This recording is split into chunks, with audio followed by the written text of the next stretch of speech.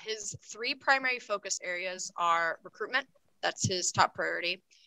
Media management. So he is the administrative head of the media team that I mentioned, in addition to our two student leads. And then the third thing is partnerships, or what a lot of people would call sponsorships. The way we do it at Michigan Tech is we firmly believe that it is a lasting relationship, and then it's more than just here's some money, here's some thing. It's about reaching out, about understanding, do the visions align? What can we both offer each other? How can we both benefit? How can we both spread the word of, whatever your cause or whatever your goal is as a university or as an entity. So building those partnerships out, he's already working on several really big opportunities there.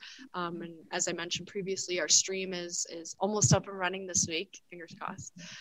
So that'll be big. And then we have had some awesome recruits that we are committing and hopefully doing a signing day for in the next couple of weeks. So those three things are what Chris is primarily in charge of. Obviously here or there, different projects he might be interested in personally. He really wants to teach, and he does like the leadership development opportunity. So once we kind of feel like we're in a good spot, that he's caught up, we're all caught up, we're in a really good spot moving forward, we're going to focus both of our efforts on a lot of those kind of new projects that we can kind of test the waters and see where those go. But would recommend, if you are a school or a college, university, even high school, get somebody else, have at least two people. That is a big thing. It allows you to do fewer tasks, but give, more consistent and better effort. Not that you wouldn't give optimal effort if you were alone, but it allows you to put more time